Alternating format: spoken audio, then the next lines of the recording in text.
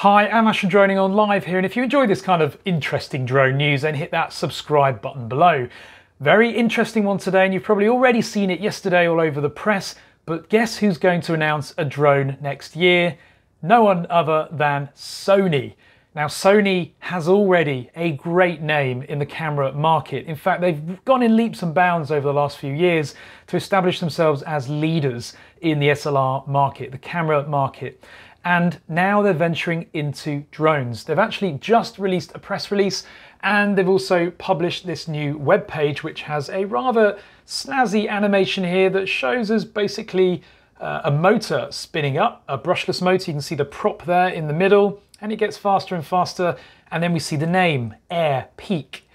That's the name of the product that they're marketing here. The website also has an interesting little bit of text here, elevating creativity, combining our imaging and sensing technologies, expertise, and AI robotics.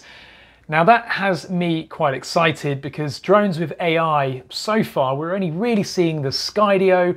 There are lots of elements of AI, of course, in the DJI drones in the intelligent flight modes, but that's not really AI it's tracking. But this could be very interesting. Maybe this is taking AI to the next level. What else have we got here? Well, if we keep scrolling down, news, launch of the new drone project, prepare for the new project of drones in the field of AI robotics. We'll still get some pre-project information, but the launch will be in spring 2021. That's quite a wait ahead of us, unfortunately, before we know any more. But it could indeed be worth waiting for, couldn't it? However, let's not forget GoPro. GoPro also tried to enter the drone market, having excelled in the action camera market.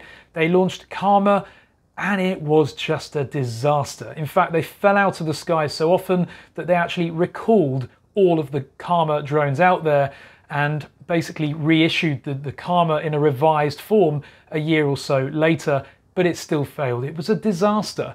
And I would hate to see Sony going down in blaze of glory in the same way. Let's hope that their release is a little bit more successful. Now, also in terms of next year, spring 2021, that's 4 months, 5 months away. You might think, well, is it really a good time to be launching a new product? Well, actually, yes. People are buying things right now because they've not had their holidays this year. They've not been able to get out to the big expensive, ventures and adventures that people normally go on throughout the year. So people have quite a bit of expendable income. Of course, I do mean those people who are very fortunate enough to have kept their jobs through this horrible pandemic. But it is a good time to be releasing products like this. People do have spare cash. And that's why people are going out and buying brand new cars. Car sales are doing really well now, apparently.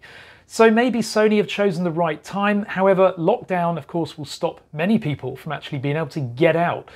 But I'm sure some people will sit in their living rooms flying the drones out of their window. But this is quite exciting. Sony releasing a drone in spring 2021.